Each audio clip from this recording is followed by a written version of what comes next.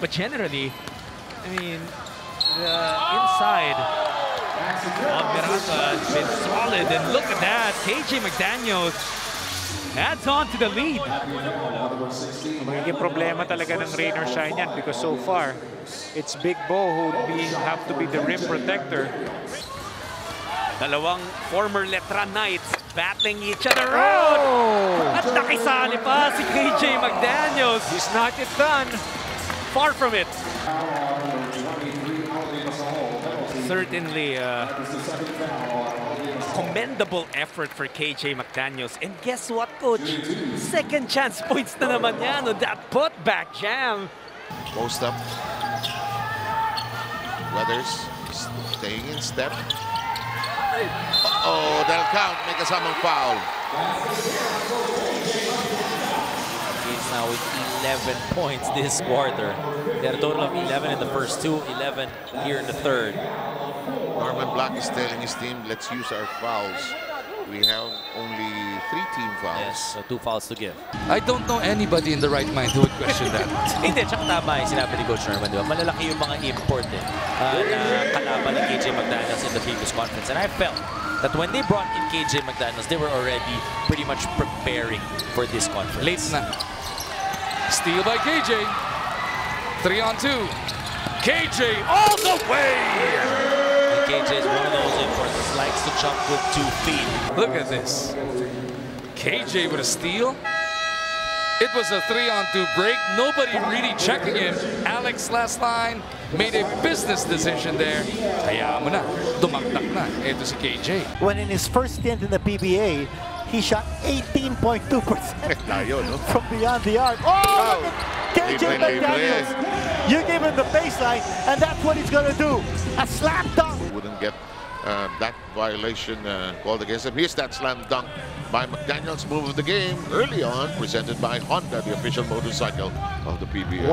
Don't be surprised if they find ways to get him going in the second half. Talking about KJ, and KJ trying to do so there. KJ McDaniels on the run. Cameron Clark right in front of him though. KJ McDaniels finding a way inside for the slam. Notice the difference in aggressiveness of KJ McDaniels. Earlier you could see, you know, he'll post up. When he gets that basketball, then maybe he'll try to look for his shot. But that time going coast to coast off that, from that rebound.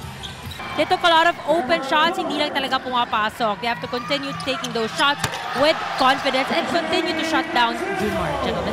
Let's take a look at that run again. Running the floor and finishing hard. Libre.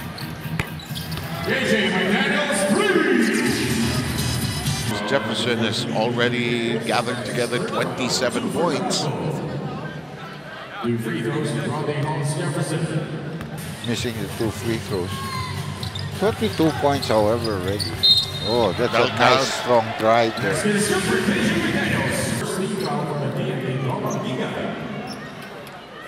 Oh, by the way, Jefferson already has 27. Now McDaniels has 17 in a bonus free throw. 10-point difference. A lot of time here for Meralco. They want to go 2 for 1 as well. KJ with the basket and one opportunity pa yun. That was a difficult shot. Get his space to operate against that zone defense because he's hemmed in outside. And that time, finding the crease in the defense. Also try to help out his teammates off the boards.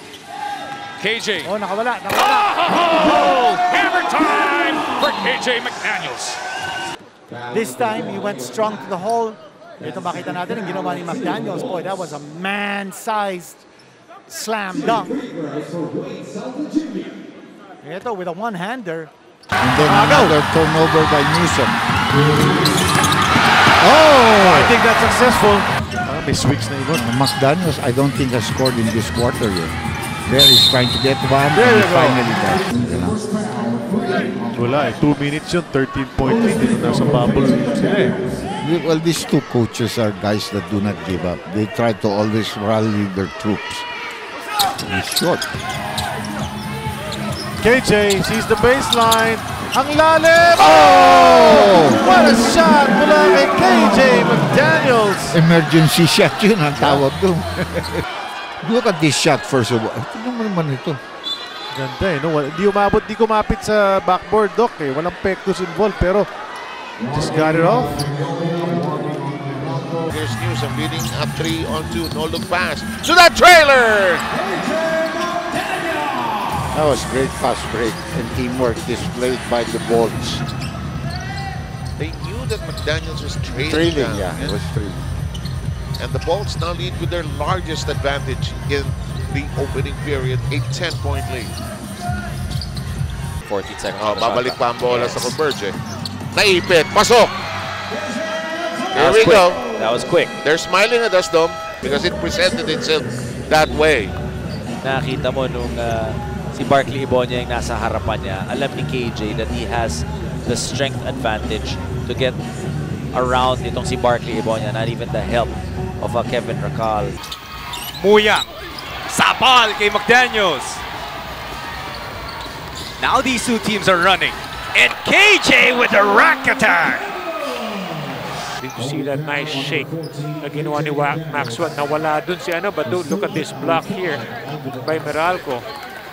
The key here, John, is for Meralco to be able to play defense individually.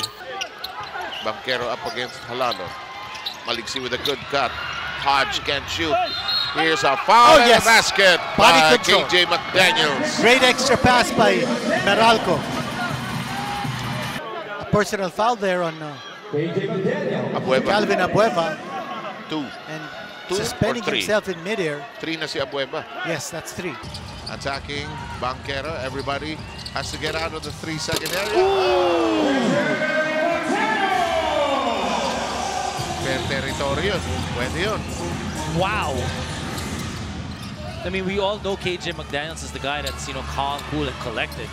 But he has come out on a different gear as well. 30 seconds remaining. KJ, watch this basket and this game. Credit half that basket to Cliff Hodge, who made room for KJ McDaniels. KJ McDaniels attacking, but look at Cliff Hodge boxing out a helper in Rondé Hollis Jefferson so that he couldn't help. Look at Cliff Hodge. So it was ended up to be Roger Pogoy, and he cannot change the shot of KJ McDaniels. You know the song playing in the background from Beverly Hills Cop. The late Glenn Fry, The Heat Is On.